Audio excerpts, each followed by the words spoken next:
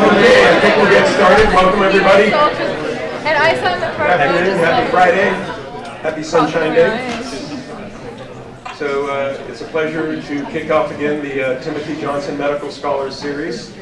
And I think most everybody in the room realizes and appreciates this program is named after Dr. Timothy Johnson, who was one of the founding faculty members of the Virginia Tech Fralin School of Medicine, and who passed away a couple of years ago now. And we named this program in his honor because it represents very much what he thought was important for medical education and really having the interface of science and advancement research tied to clinical skill development and learning to be a doctor. So we're very proud to have named this program in Dr. Johnson's honor. I'm going to introduce Dr. Jerry Nadler, today's speaker, but I first want to also acknowledge a couple other folks in the audience here. We have Mr. Bob Williams and Mr. Joe Kelleher from the Roanoke Cosmopolitan Club, who have sponsored and supported Dr. Nadler's visits, and they're very influential in raising funds for diabetes, the Diabetes Foundation. So thanks for being here. We really appreciate it. And it is now my honor and privilege to introduce a friend and a colleague, Dr. Jerry Nadler from Eastern Virginia Medical School.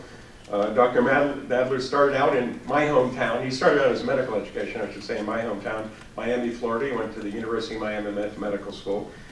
He then did his internal residency at Loma Linda University Medical Center in California, and then went on to do a research fellowship at the University of Southern California Medical Center in endocrinology. From there, he did an advanced research fellowship sponsored by the American Heart Association out in Los Angeles, and then joined the faculty at USC Medical Center in the Department of Medicine in the Division of Endocrinology, where he served as a faculty member for several years.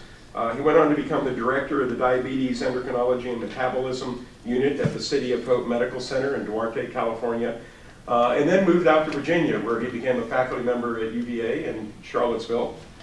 It's okay. It's okay. We won't bring that up. We won't mention it. There he was professor of medicine and served excuse me, as chief of the Division of Endocrinology and Metabolism. And then Dr. Nadler moved to Eastern Virginia Medical School about 10-ish or so years ago, where he's chair of internal medicine and an endowed professor. He's been recognized for his contributions in many appropriate ways, including appointed as a fellow of the American Academy of Endocrinology. He won the Virginia Outstanding Scientist Award. He's received the award from the American College of Physicians, the Master Award, for excellence and distinguished contributions in internal medicine. He serves on a number of important editorial boards, including that of the journal Endocrinology. His research has been fundamental and translational and clinical. It really spans the gamut. He has made major contributions and developed a whole series of important insights in our understanding lipid inflammatory mediators in diabetic vascular disease. Did a lot of the early important work on prostacyclin modulation in the vasculature, control of renin secretion, and aldosterone synthesis. His work on anti-inflammatory therapies for diabetes have been important and foundational and continue to give insights for developing effective therapeutics against these disorders. And so he has really advanced scientifically our understanding of diabetes, but also given us a window into how we can actually manage it and affect it and treat it. So without further ado, it's my pleasure to welcome Dr. Nadler. Please join me in welcoming him.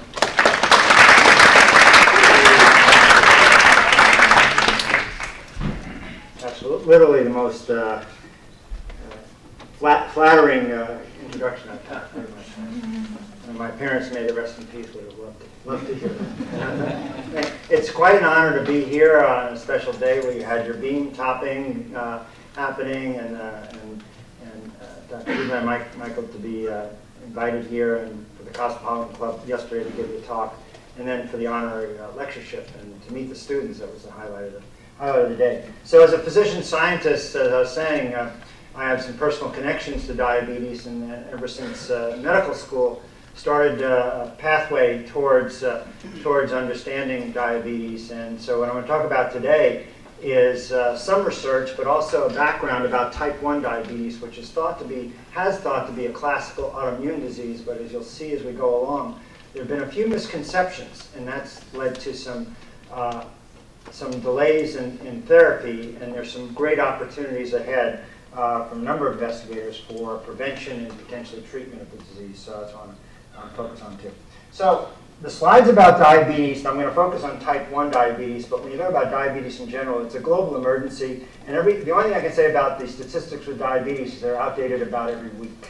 So in fact, last week the CDC came out with data that's showing that our rates have gone up significantly in the United States. But this is a worldwide epidemic, and any of the people who do international health and go back, and they do this a lot at VCU, I'm sure you probably do that here with your students, go back in infectious disease and they treat the water, treat the soil, prevent a lot of infectious disease, diarrheal disease. They go back after 5, 10 years, what do they find? Diabetes. You go back, we have somebody from Ethiopia who's one of our division leaders. He says in Ethiopia it's epidemic, the rates of diabetes going up. Most is type 2, but we're seeing increases in type 1 also. So what is type 1 diabetes? So there's a nice review in Lancet. This came out actually from one of our endocrine fellows when I was at UVA. And I was telling the students she got a PhD while an endocrine fellow. Very unusual. Carmela Evans Molina. She's now at Indiana University and has a tenured position herself. So this is a polygenic chronic inflammatory disease with environmental trigger. Identical twin concordance is on average 50% or less, and some studies show only 30%. And my son, who just graduated from EVMS last year, he always makes a joke, and that's he usually says, by the second slide, Dad, you're going to say inflammatory. So I kept up with him, and I'll show something else. Because it is an inflammatory disease, and you can notice I'm not saying autoimmune disease. It's an inflammatory disease with an autoimmune component. So that's the change. So there's no single major gene identified, but certain high-risk HLA class 2 haplotypes are associated with higher-risk disease. Turns out that the progression to beta cell loss and symptoms of polyuria, polydipsia, and ketoacidosis, classical symptoms, you see them more dramatically in kids than in adults. And in fact, in adults, it's a slowly progressive disease often and can masquerade as type 2 diabetes. And it's called LADA, latent autoimmune diabetes in adults. The rates of type 1 diabetes are increasing worldwide. Unclear why. Maybe it's because the obesity epidemic is driving those few beta cells that are sick from working too hard. No one really knows exactly why. Now, most people with type 2 diabetes do not have a relative with the disease. So on average, the number of people with type 1, you ask them, I said, do anyone else in your family have type 1? The majority of people will say no. However, if you do have a parent with type 1 diabetes, your risk of getting the disease is greater. With 2 parents, it's even greater. So, there is a genetic component, but there's clearly an environmental trigger. So despite modern insulin delivery methods and continuous monitors, people with diabetes type 1 continue to have increased mortality and risk of the complications, microvascular and macrovascular complications. So there's still an opportunity to prevent or to treat this disease. And then like on this slide, this is a recent study from the Type 1 Diabetes Exchange that follows families with type 1.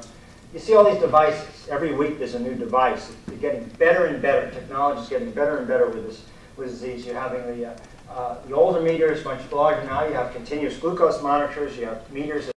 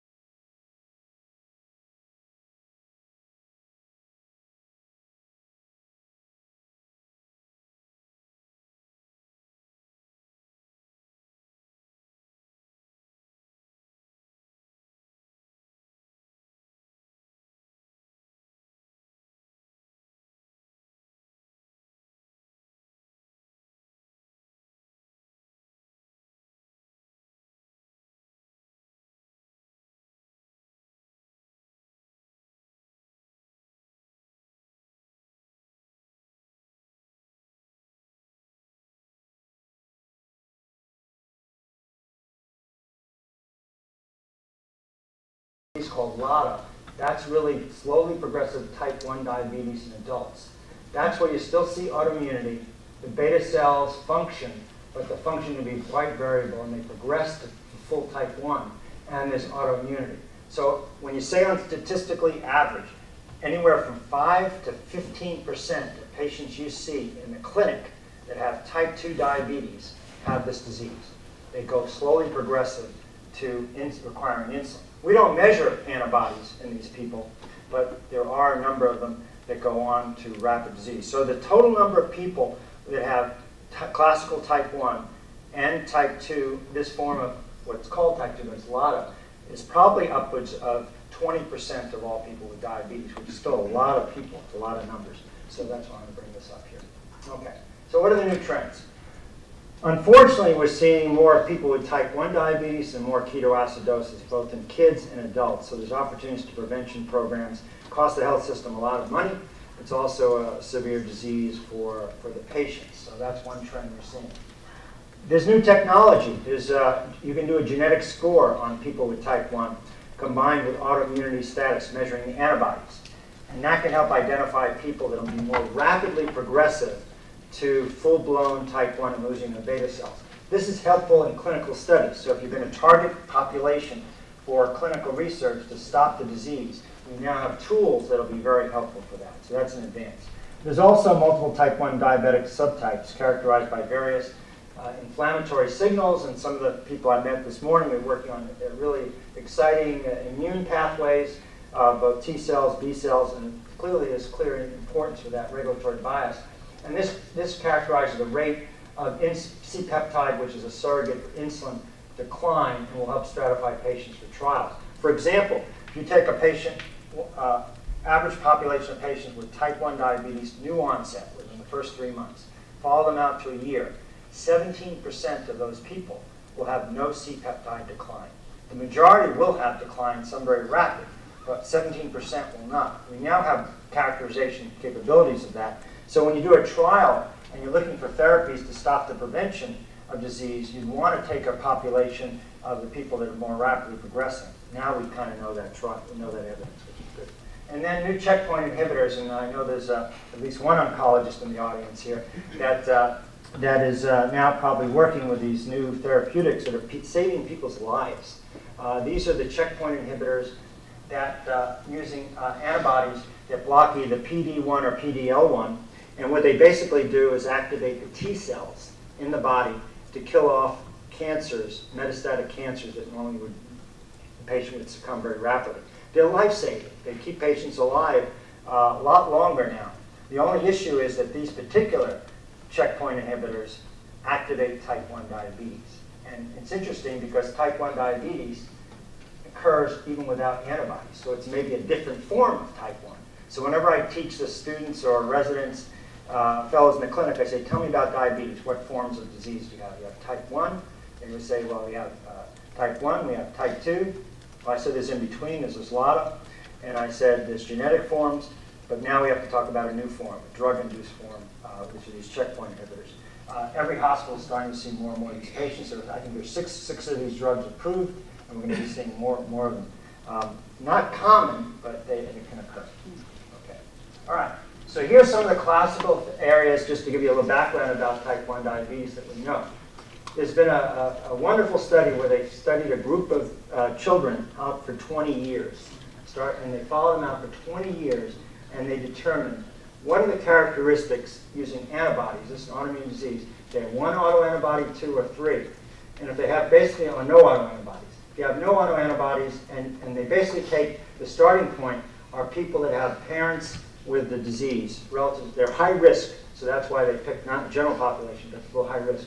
Follow them out, and as you can see here, that if you have 3 autoantibodies, you're already pretty far along, and then within the first 5 years of identifying people in the study, 250 have already come down with the disease, and most of them have come down with the disease within 10 years of getting 3 antibodies. Versus 1 antibody, much lower, and no antibodies, some even after 20 years don't have diabetes. So now we know the stages. This is pretty new. There's a starting point that you have, if you have family members with diabetes, particularly parents, your risk of getting disease is much higher, genetic risk. There's an immune activation. What's activating the immune system? That's the big question mark, and I'll give you a little answer here soon that might be part of it. The beta cells are attacked, they're damaged, sets up the autoimmune response. Then you get the single antibody, and then you get more antibodies. But look here, when we see a patient, where do we diagnose a patient with diabetes these days? Way down here, clinical diagnosis, based on blood sugar, fasting blood sugar 126, after meal blood sugar 200, hemoglobin A1C 6.5, with the symptoms. That's the diagnosis. All this time, which can be years, we don't do anything. We can't do anything. We're not screening. We're not screening. We don't know what starts it. So there's a great opportunity, a window of opportunity for treatment here because before the diagnosis. Then when you get clinical diagnosis, you still have time because your beta cells are not all destroyed or damaged or functionally declined. You have an opportunity between stage 3 and 4. So there's a number of opportunities for future research here to understand what to do and identify people. So this is another way of showing it. In stage 1, there's autoimmunity, normal blood sugar, they're pre-symptomatic, they have antibodies, but there's not even pre-diabetes. So those people are silent. Stage 2, they're starting to develop diabetes, they have fasting blood sugar. Anybody in this room has a fasting blood sugar of 100 to 125, that's not normal. You go to your doc and say, my blood sugar is 105, you're doing okay? Well, I'll tell you not doing that. You have to be careful with that. That's not normal. Fasting blood sugar, anything 100 to 125, that's pre-diabetes. 2-hour postprandial, 140, 129, it's pre-diabetes. Hemoglobin A1C up to 6.4 is normal, but here 5.764, it's pre-diabetes. Whether you're type 2 or type 1, most people are type 2, on the way to type 2, you have to be careful if you have those parameters. And when you do with type 2, you improve lifestyle. Type 1, not going to help you because it's an immune inflammatory disease as much. It'll help you if you're obese and overweight to lower sugar, but it might not stop the disease. Stage 3 is right here, symptomatic. This is generally when we diagnose people and start treatment. Okay. All right. So the classical idea of type 1 diabetes, it's a classical autoimmune disease. And in this case, you get the antigen-presenting cell that has an antigen, new antigen that activates the antigen-presenting cell. It's delivered to us in a CD4 activated and CD8. The regulatory T cell, the Tregs are not working correctly or downregulated.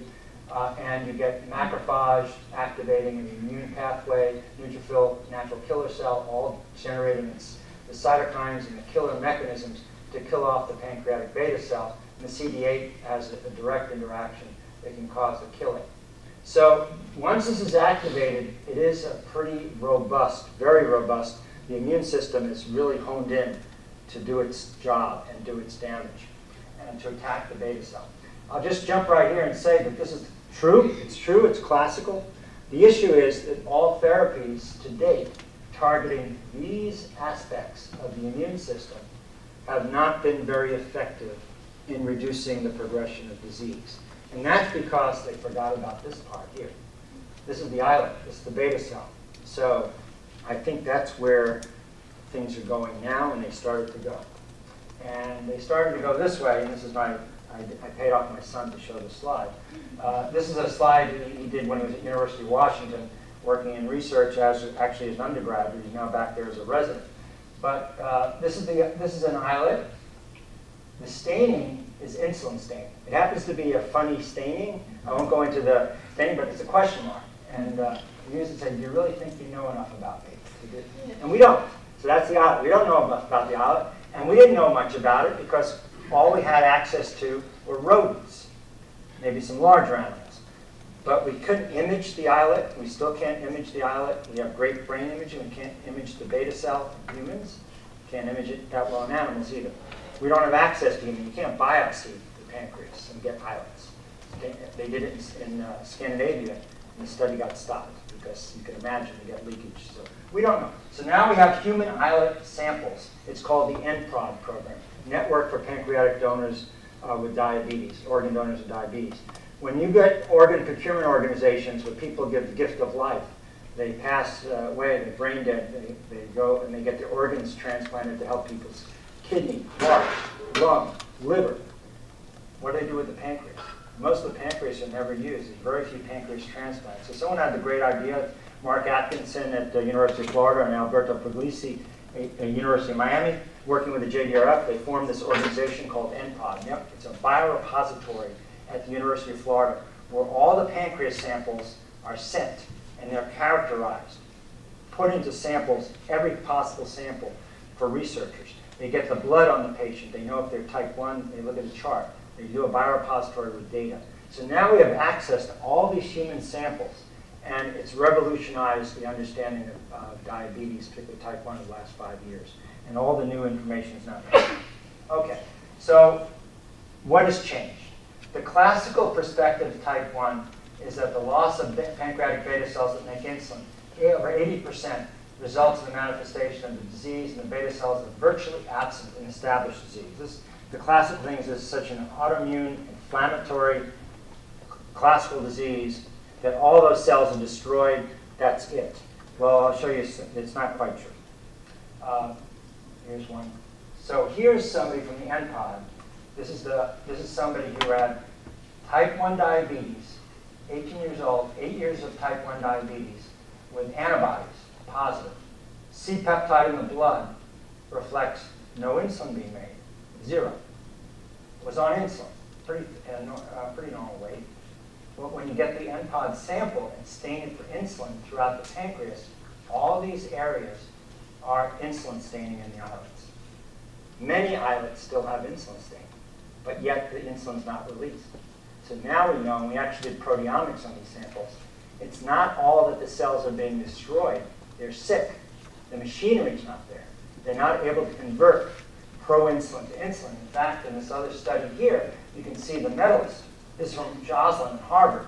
They give a medal to people that have type 1 diabetes for 50 years. And this particular person was a medalist with type 1 diabetes for more than 50 years. And here you can see tunnel in purple. Those are cells that are being attacked by the immune system. They're dying. But yet there's a lot of brown.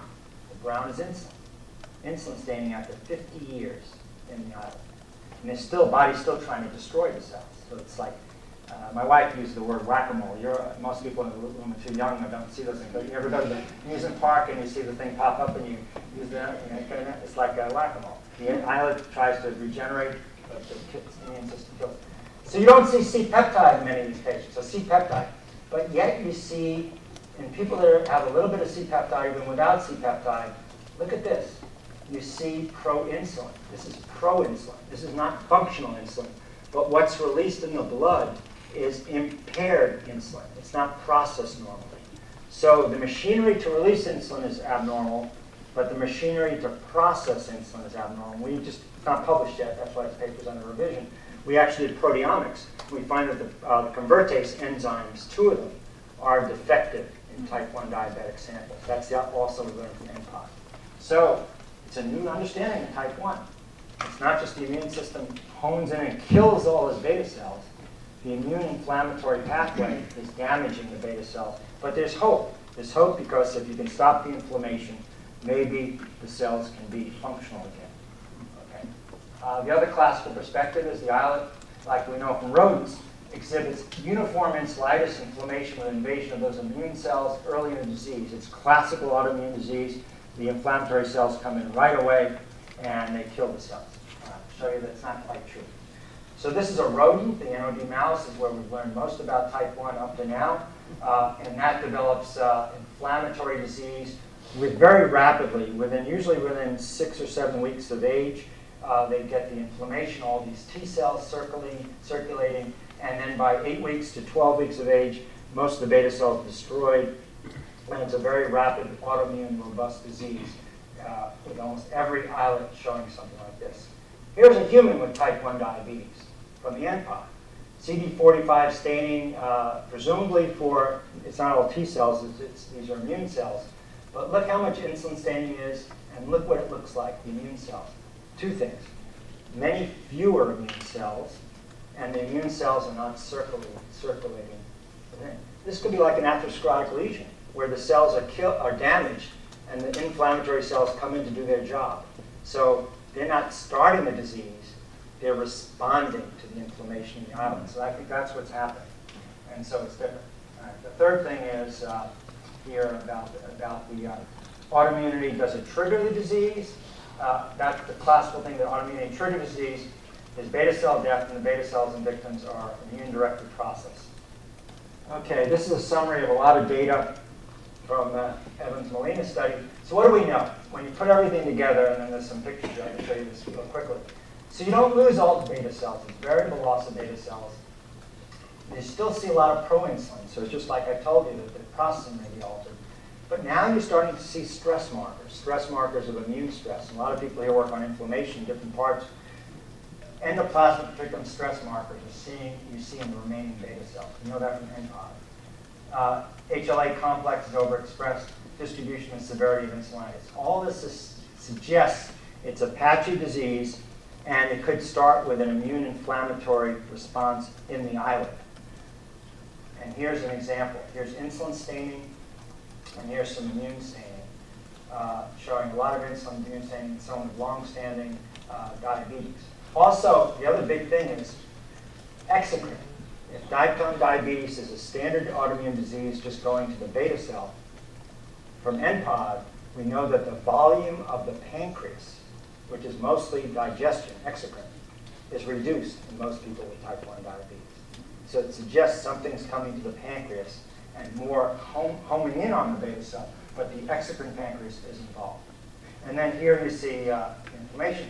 Here's a islet that's pretty good. Here's the inflammatory cells. Here's an islet from a long-standing type 1 patient with type 1 diabetes. No inflammatory cells. And now you see fibrosis, which is the end pathway of inflammation without autoimmunity. So it's quite variable, and it's more in line with something is happening at the islet pancreas level, probably first, and then triggering the immune system. So what the dogma is shown here is that the beta cell dysfunction, new antigen production, precede the development of autoimmunity. So inflammation, could it be a virus, a viral trigger, multiple hits against the virus that's going to the pancreas, it's an enterovirus, and has a propensity to go to the beta cell. We now know that some of these viral receptors, don't ask me why, some of these viral receptors are on the beta cell in the islet, not the other cells. They go to the beta cell, they cause inflammatory signaling, you get translational abnormalities, ER stress, beta cell stress, death. Neoantigen exposure. We now know, and one of the top immunologists in the world has just changed his view. He said that he's identified an inflammatory-related neoantigen that involves the insulin peptide that goes out to the circulation and he thinks triggers the immune system. He got a cell paper. So then you start the autoimmunity. So in other words, if we're going to treat this disease, either prevent it from full progression or stop it in the first place, we can't ignore this part. So far, that part has been ignored. The only part that's been treated was autoimmunity. And all the therapeutic trials have been targeting autoimmunity. They haven't worked. Nobody's targeted this yet because two reasons. We didn't know about it until recently, number one. And number two, we still don't know the exact pathways in here to stop the inflammation. And probably we need a combination approach at some point. If it is a virus, which we think it is in a number of people, maybe a vaccine could be effective. That's the hope. So there actually is a group called the NPOD Viral Working Group. We're part of that. It's a worldwide consortium, big science. You ask the question, is type 1 diabetes initiated by a virus? If so, what virus it is, what's the sequence, and then can a vaccine be generated to prevent the disease? And we're the Proteomics Center of Worldwide Consortium. We're doing that at Eastern Virginia Medical School. As Vice Dean of Research, I got them the latest and greatest. They like tools, toys. People in the research lab like the best toys. I know you have the best MRIs here. The other toys, we get the best proteomics. I think we're the lead proteomics in Virginia. And we got them the best tool. We've identified, I'll give you a hint, it looks like a Coxsackie virus sequence that's there. And it's amenable to a vaccine. So it looks like we have some leads there. So we were part of this lead article that came out in May. In other words, not only just understanding what virus, but what does the virus do to the human islet? So we collaborate with an investigator at the University of Massachusetts. And we asked a question with Dr. Wayne. She's actually an infectious disease physician and is interested in metabolic disease. And she asked the question, what happens if you take the Coxsackie virus and infect it to human islets, does anything happen? Do you get the pathways that mimic type 1 diabetes? So that fits the postulates that this could be involved in disease. No one wants to spend money, a huge amount of money, developing a vaccine, doing trials, unless you know two things. Which virus it might be, and number two, if you find the virus, is this virus going to the islet? Is this virus causing this damage that you think it's causing? And so this is a summary of some of the work, and I'll show you one slide from it, but our ongoing NPOD studies indicate that pancreatic and subjects with type 1 have proteomic signatures consistent with Coxsackie infection. We observe distinct profiles and proteomic changes, upregulation of type 1 interferons and other inflammatory cytokines that are directly linked and directly similar to what you see in human type 1 diabetes, and what you can mimic the disease by taking these interferons and cytokines, putting them on the islet, and cause the damage seen in type 1 diabetes. So this is following Coxsackie B4 challenge. We don't know if that's the Coxsackie exact subtype, but with vaccines these days, you can get up to, like in flu vaccines, you can get up to multiple subtypes. So it's probably more than one Coxsackie subtype, but you can probably get it in one vaccine. All right, so here's just a sampling from the publication of the proteomic signatures. I'm not going to go through all of these, but some of these are very familiar to those of you that are involved in immune inflammatory disease. They're the classical interferon inflammatory pathways that are linked post-viral infection. And we see these are actually in human islets after Coxsackie infection, usually after 3 to 4 days. It doesn't occur after the first day. So we see the stats, we see HLAs, we see the interferons getting activated, and this can be useful for biomarkers, because some of these will go into the blood. That's part of one of our projects. And also this could be involved in further targeting if you want to develop therapeutics. Okay, so it turns out that ever since I was a fellow, I worked on an inflammatory lipid pathway that we started off with atherosclerosis, and it's involved in atherosclerosis. It turned out that this pathway was kind of a fortunate. We weren't really looking, we were looking for controls. And we said, well, the pancreas shouldn't express this enzyme, lipoxygenase. And in fact, in a normal non-diabetic donor, you see nice insulin staining in the islet, but almost no 12-LO. But as soon as someone starts getting inflammation in the islet, the 12-LO expression in the islet goes up. Here's pre-diabetic type 1 with antibody positive. Here's a type 1 donor that still has some insulin. You see a lot of 12-LO. Here's a type 2 donor from the MPOD, seeing insulin and a lot of 12-LO. So 12-lipoxygenase is, I'm going to go through it in a minute, is a lipid that generates inflammatory mediators that we think is the signal by which maybe the virus and the cytokines kill and cause damage to the beta cell.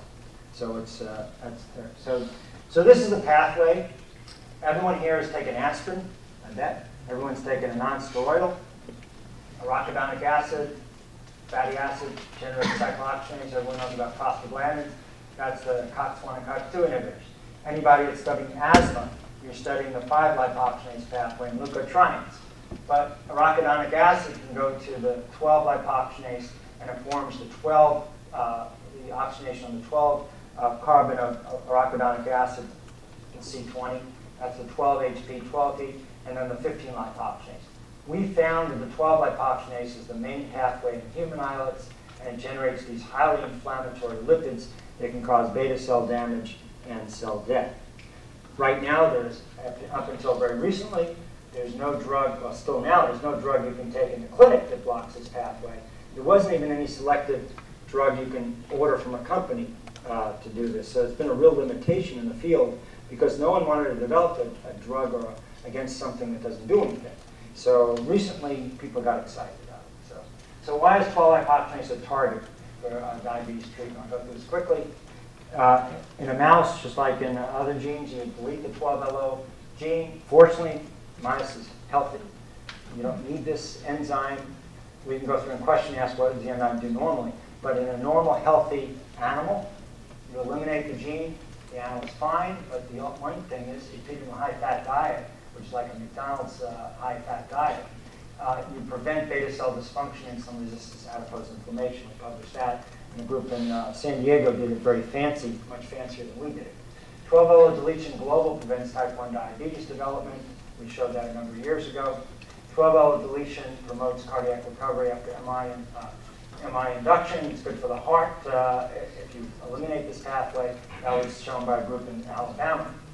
Human islets treated with cytokines that mimic type 1, this expression goes up. Islet dysfunction and death happens, and we published that. 12-AC, an important mediator, inflammatory cytokine and inducing islet dysfunction. So if you add this product, I'll show you some data, very quickly, within a few hours, can cause beta cell dysfunction. And there's expression of these enzymes in pre-diabetic and diabetic individuals. I showed you that data from the NPOD just recently.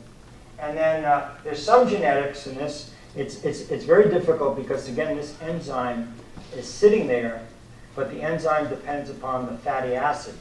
So it's not a straight pathway that you can find genes and directly within the gene. It depends on the metabolism of the fatty acid. And the fatty acids, where do they come from? The diet. So this is where diet can come into play about how to modulate this enzyme as well. There's a receptor, GPR31. That pathway with LX12 is involved in hepatic inflammation as well, maybe NASH, which is another disease. Here's an earlier study that we did where we added 12 heat. I'll just show you this. Here's some human islets. You got low glucose, high glucose. They release insulin to high glucose. That's what beta cells do. You add 12S heat at 1 nanomolar concentration within 4 hours, 100 nanomolar within 4 hours. You can see you reduce the function of the islet, of the beta cell. You add 12S heat at 100 nanomolar overnight. This is a cell death assay. A lot of apoptosis. You can see the apoptosis percent goes way up. So fortunately, most of us that don't have ongoing inflammation in our islets don't have this enzyme. I don't think you want this enzyme, because this enzyme is generating these products. Within 4 hours, can cause the beta cells not to work very well. If it stays sustained high, you can get cell death. So this is one pathway you wouldn't really want to activate in the islet in the adult. Okay. So you knock out the 12LO, and the females are the ones that get type 1 diabetes. This is a reverse kind of slide.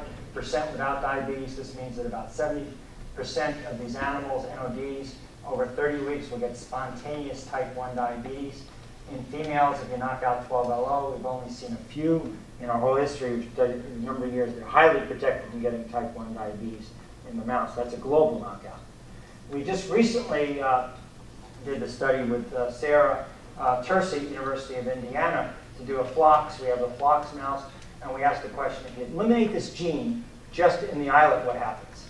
And here's streptozotocin, low dose. You give it over 5 days. It induces diabetes, like a type 1 picture. And over 5 days, within 10 days afterward, they start going up. Blood sugar 600. Impaired glucose tolerance, you can see pretty high blood sugar. They don't handle glucose very well. In the wild type, the islets lose their insulin staining. So here they're becoming very dysfunctional. They're losing insulin staining. The knockout, just in the pancreas. Here's the nice islets staining before the drug, nice glucose tolerance. Here's after streptozotocin, over 30 days after streptozotocin, the toxin. The islets are still fine, and the blood sugar is normal. So it's totally protected. You might say, well, streptozotocin doesn't mimic type 1. So what happens in the NOD, which is a very robust, aggressive form of type 1? It's probably more aggressive than we see in humans. So this is data that's not, I actually got this data 2 days ago. From Sarah Tercy, this is ongoing R01, where we bred the floxed animal into the NOD, and we targeted, time deleted, using tamoxifen-induced, so this is tamoxifen-inducible deletion at 6 weeks of age. So we let the animals' NODs develop normally. 6 weeks of age, we then eliminate 12LO in the islet, in the pancreas. So this is a simulation situation to, if we can't eliminate genes in people, but what if we had a drug? What if we had a pathway, a drug that could stop this pathway in young kids or adults? This is a simulation of that. And here's the NODs, all the controls, the flox, pre-positives are basically controls. They all develop type 1 diabetes as expected. About 75% get diabetes by 25 weeks. The animal, just with 12LO eliminated in the islet. Remember, NOD is supposed to be a robust autoimmune disease. The immune system kills the islet cells. We're not eliminating 12LO in the immune system, only in the islet. It's protective. So it further validates the idea that type 1 diabetes probably starts in the islet, starts in the pancreas, because here we get high protection. Okay, enough of the animals, enough of the gene knockouts. I'm a physician. I like doing this research, but how do we get to people? And we get to people, we can't eliminate these genes. We have to develop a treatment. So this is big science that we did, and we did this big science, fortunately, without industry to start with. We were very fortunate to work academically and had no strings attached. We were very fortunate because I started working with Ted Holman as a biochemist at UC Santa Cruz, who was very interested in lipogenases.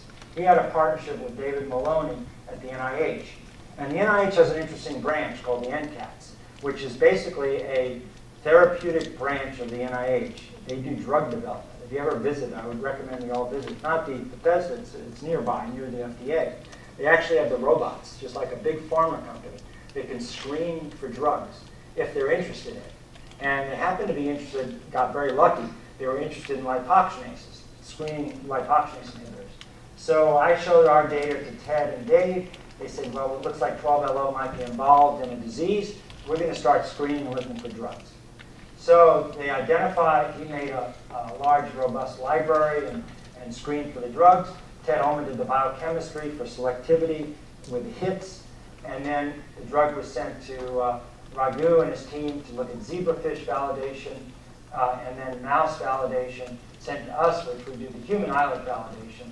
And this is our current R01 grant, and we're going to go to move ahead on it. So out of this consortium, we identified 2 leads. They have numbers, because they're not drugs yet, so they have names. ML355 is the lead. It's very effective to reduce, takes arachidonic acid here and inhibits the enzyme, so you reduce 12-keep production. It's pretty specific for 12LO. It doesn't block 5LO. It doesn't block 15LO too well, and 15LO. So it's at the therapeutic effect, it's submicromolar, and it's selective. Also not shown here, we've done screening. It doesn't affect any kinases, doesn't affect any other pathway. To date, it looks like it's safe. We haven't gone into patients yet, but it looks very promising. Does it work? Yes, it works very nicely in human islets, at least. Here's an example showing you glucose-stimulated insulin secretion and insulin secretion index. I'll show you the index first, because that's showing you how well those islets, human islets, work in the basal state after you add inflammatory cytokines, interferon gamma, TNF, and interleukin-1. The triple cytokine cocktail that simulates type 1 diabetes. You reduce the insulin secretion index here. You add the inhibitor at the same time as the cytokines. They do very well.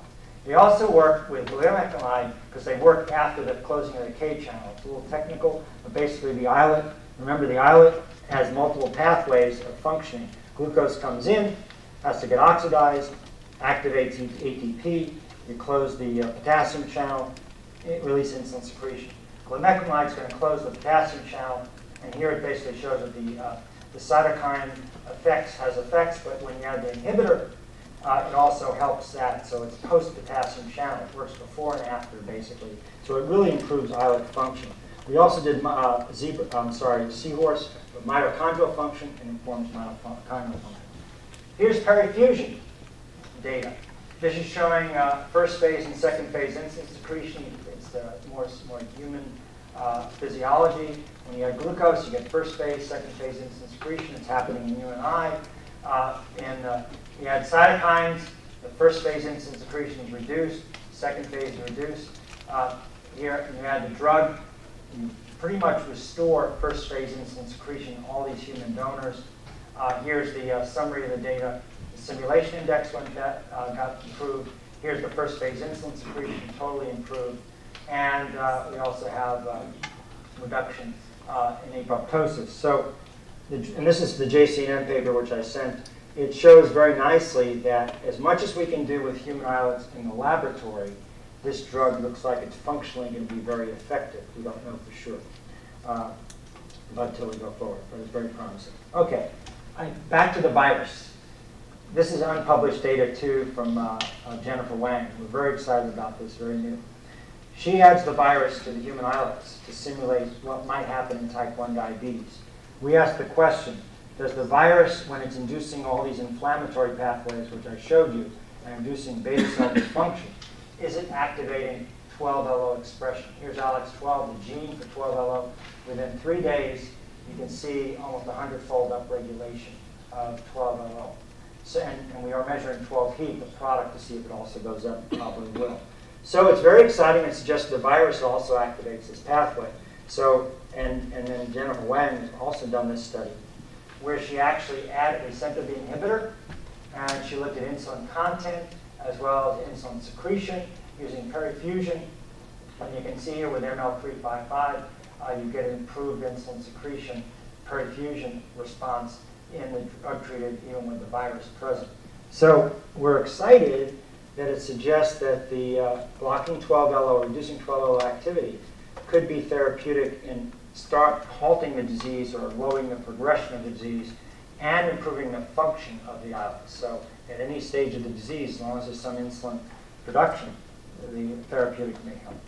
Okay. So what's 12LO doing?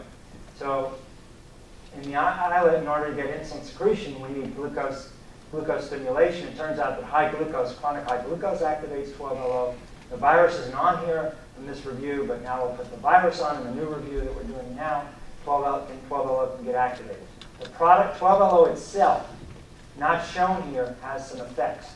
When you activate 12-lipoxygenase, it activates superoxide. So superoxide itself could be damaging and kindle nitric oxide. That's one thing the enzyme does.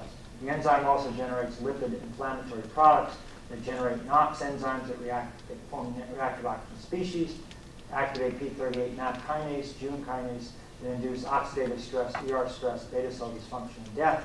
It turns out that the enzyme products also knock down this transcription factor called NRF2.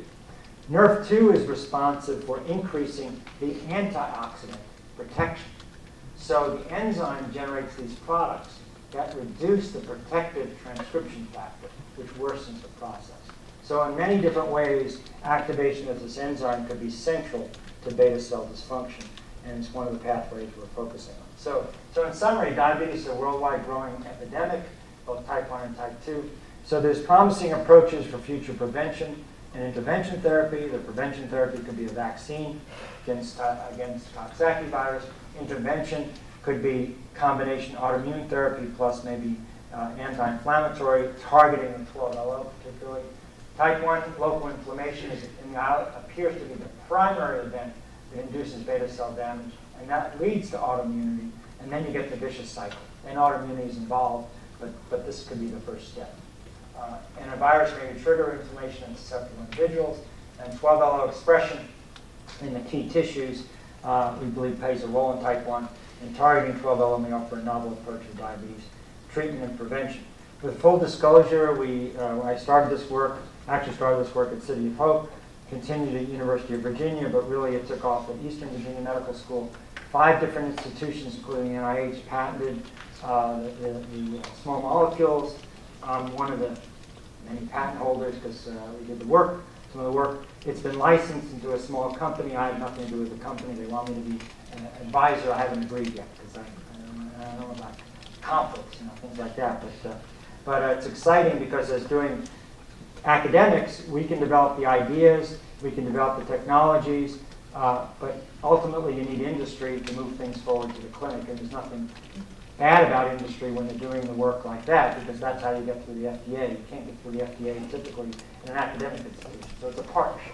So that's where things are right now in these inhibitors. So in type 1 diabetes, there's 3 stages, stage 1, 2, and 3. Right now, it's variable in terms of the development of type 1, where you get the different onset of disease. It's spotty.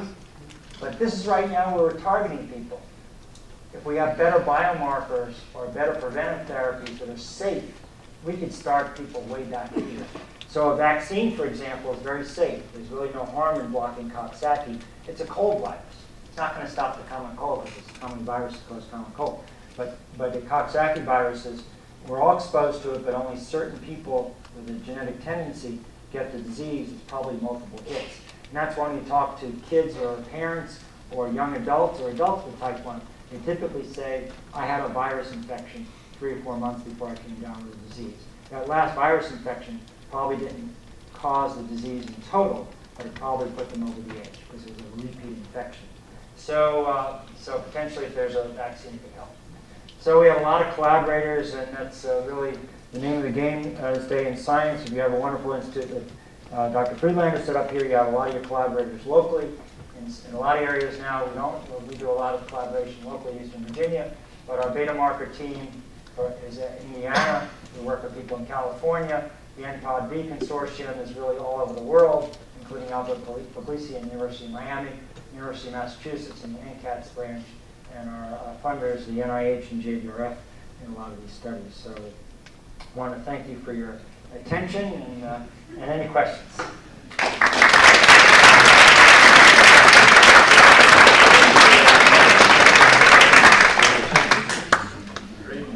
Okay, but time for some questions or comments. Yep.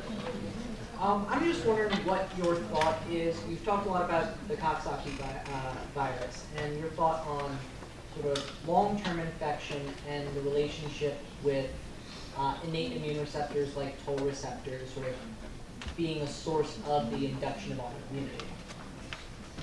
So a lot of things in that question. So the way the virus, and I'm not the virologist on the team, but the virologist on the team says that the way this virus works, it becomes a replicative defective virus. So it basically does its initial damage, and it basically goes away. It's not reinfecting. And then you get reinfected from the outside. That's my understanding. It's not replicating internally. So that's thought the way the virus does it. Whether it does it through the toll receptors, I'm not sure exactly. I just know that the interferons and cytokines get activated.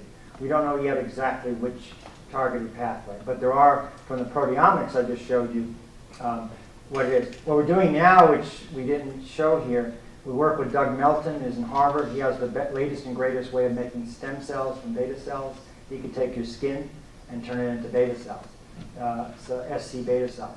We're collaborating on those cells, and we just infected those with the virus, and they show similar signals. So it looks like that's where we're going to hone in. So we don't know that. So that's the point of where I was saying. Was there any third part that you said? I think I answered most of it. But. Yeah, you pretty much answered most of it. Okay. Well, so Coxsackie viruses, as you know, many have different types of infection. Some of the heart, different tissues. You anticipate that question. So Coxsackie viruses are one of the most common causes of myocarditis. Have you looked at cardiac tissues at all in terms of this pathway and your lead molecule? Yeah, so the question was about the heart. So I didn't talk about it, but other investigators, way back when I was at early in University of Virginia, in fact, this pathway in rodents is activated in inflammation in the cardiac myocyte and fibroblasts. We don't know if the virus does it, but we know that cytokines do it. So I wouldn't be surprised if it would be there, but we've never studied human hearts that are affected by Coxsackie virus. It's a good point. These days we're focused in research, but I work on this pathway. So yes, it could be. We know it's there in the heart that it gets inflamed in rodents. We don't know anything about humans.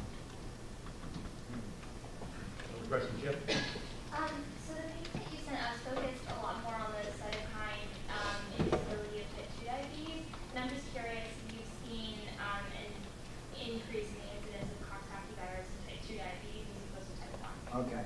So the question was about type 2 and type 1 as a difference. So it's a good point because I focus in this talk on type 1. That's probably what's the trigger?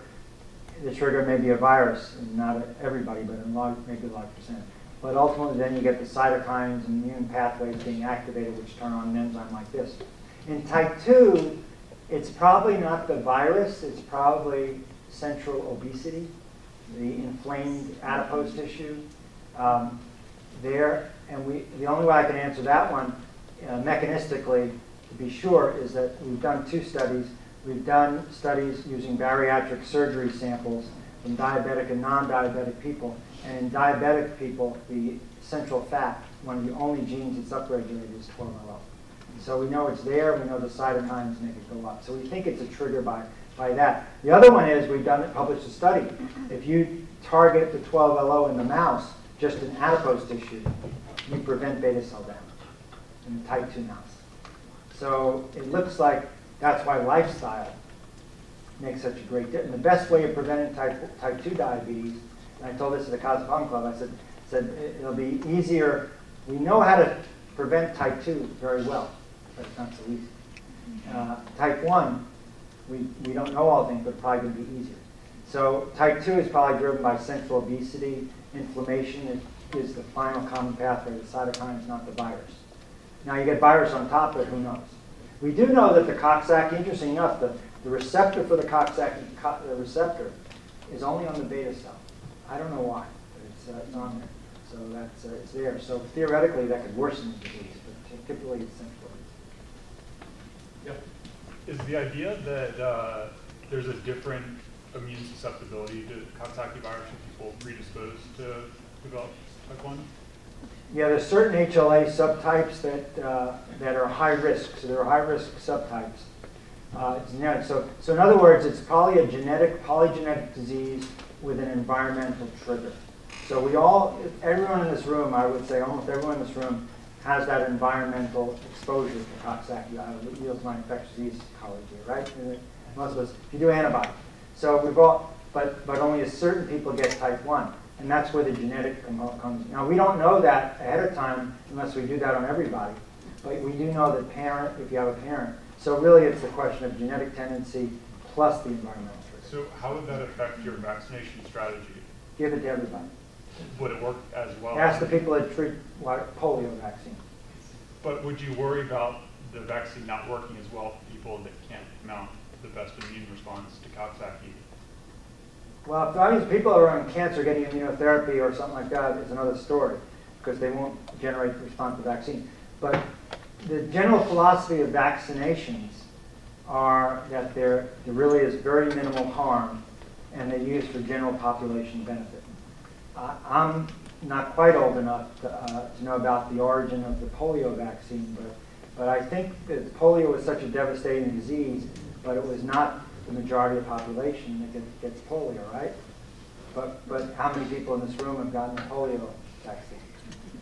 So if you can save people from getting type 1 diabetes, or a lot of, which is still a pretty high number, by giving a vaccine. Now, they won't start the study like that. They'll start the study to see if it works with the highest risk people. And then it'll be beyond me. I'll never be that decision maker to see, like you said, they're going to probably take the highest risk people, and you can find parents that have children with children, and they said, I would do anything to keep my child from getting type 1. And can I have a safe therapy? Because now they're doing therapies that are not exactly all safe. So if you can take a vaccine that might work, no promises to study, that's where we'll start. And probably with two parents with type 1, they'll look at the offspring. Follow them antibody. As soon as the first antibody, they might not do any patient with no antibodies, but as soon as the first antibody comes up, that tells you that something started the inflammation. So that's possible. With complications from obesity, et cetera, bringing on type 2, with this slow developing type 1, which is typically discovered with adults, do you typically see them also obese, or are they more a normal profile of height and weight? No, it's a good question. That's a lot. So the latent autoimmune diabetes with adult patients, that review is very good. When you look at that patient, they look just like a type 2. They're insulin resistant. Even some type 1 because obesity is becoming, so you can't tell. In fact, a few months ago, a fellow in endocrine came in and presented a patient to me. We often don't in endocrinology see a patient right off the bat, but it was a pretty healthy guy. He was a fireman, a little overweight, big guy, but not super obese. He was obese, but mildly obese. His wife studied to be a nurse. He started getting urinating a lot, drinking a lot, and she said, I bet you have diabetes, go to this urgent care, doc in the box, they call it. And the blood sugar was 400. The on-call doc said, you have type 2 diabetes, here's some metformin, a common medication, take it and go to the diabetes center. They came to us. Blood sugar was 220 on half the dose of metformin that's therapeutic. The fellow saw the patient, presented to me, and said, what do you have? I asked the fellow, what kind of disease? I always tell the same thing. I said, what kind of diabetes is this patient? I said, a patient has type 2 diabetes, partially treated with metformin. Let's up the dose to twice a day. I said, wait a minute. Did you ask the patient any family history of diabetes? No. Let's go back. No family history of diabetes. Did you look at the lipids, fasting lipids? The classical fasting lipids of a patient with type 2 should have high triglycerides, low HDL. The patient had pretty normal. I said, let's measure antibodies, just on the hand. I don't measure antibodies in every patient comes in. Let's measure antibodies, see if there's autoimmune disease. The antibodies were sky high. So the person had latent on it. But look, just looking at them even to an endocrine fellow was type 2. So like I said, up to 15% of people in the average clinic that are called type 2 have this disease. They're the ones that go more rapidly onto insulin. They start with pills and go onto insulin. So right now we don't have an approved therapy to slow the disease, but I can tell you there's therapies I would recommend to slow down the disease that are approved therapy. And not sulfonylurea, it's other things. Yep. I was curious, we talked a little bit about chronic inflammation as a generalized issue. Now some would like to. And I was wondering if you see that specifically with like chronic inflammation of the pancreas, like in cystic fibrosis, or like if somebody has chronic gallstones, something like that. Do you see a higher incidence of diabetes or like FAHA or yeah. It's a good question because, again, this is target inflammation. Once you get to the inflammatory cascade, you get the final common pathways. So in cystic fibrosis, yes, there is, it's not been worked out, but there clearly is a higher rate of diabetes, and diabetes worsens the infection. So it's a vicious cycle, so you treat very early. I don't know about the other ones, but another one which is very interesting, this relates to the oncology. If you get a new onset of diabetes, it's the other way around a little bit, but new onset of diabetes in an adult, that looks out of line, this is another form of diabetes, in fact, that you can't quite explain.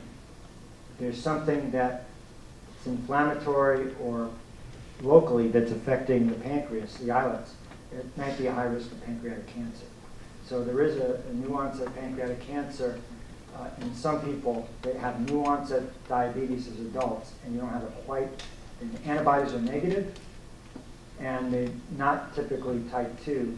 They're otherwise in good shape. So that's probably the cancer, the tumor, is probably causing local inflammation. No one knows why. Cystic fibrosis, yes. Pancreatic cancer, yes. Gallstones. But remember, most of the pancreas is inflammation, and like pancreatitis. Now, chronic pancreatitis, yes. Acute pancreatitis depends how severe. So enough. But this is what I'm talking about is very targeted. More targeted for whatever reason. Now the beta cell is very low in antioxidant enzymes, so it's most susceptible to inflammatory injury compared to other cells. And that's one reason why the beta cells get sick early, people thought. Any other questions? Yeah, so earlier you mentioned that in Ethiopia, type 1 diabetes or diabetes in general is reaching epidemic proportions. Yeah. I was wondering if there are any similar related projects happening in there that would be able to back up your claims, or just looking to you said earlier proteomic signatures or family histories. Is there anything going on there? Not as sophisticated as that, but Dr. Elias Siraj, who's now the Diabetes Center Director, and I recruit him as Division Chief, he's originally from Ethiopia.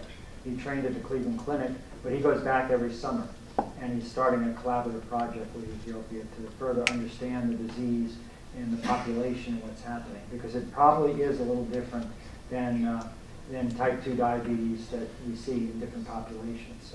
So yes, if you get my email after, I can put you in contact with Dr. Siraj. Very quick question. ML 355.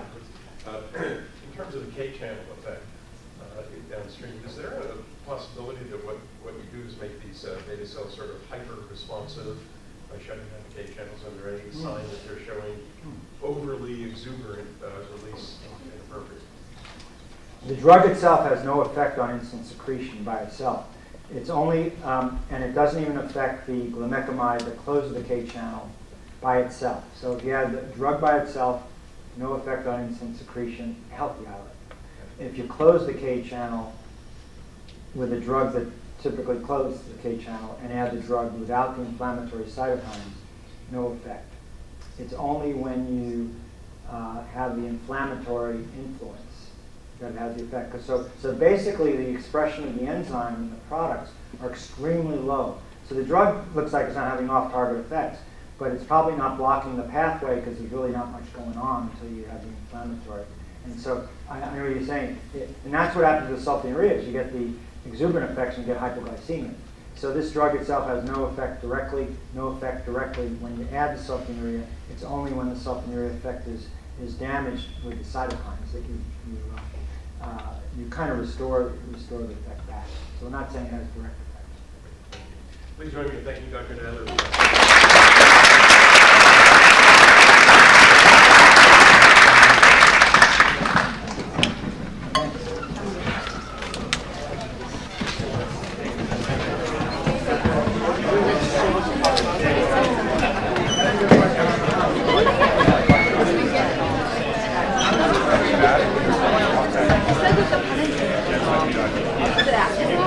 You're very kind.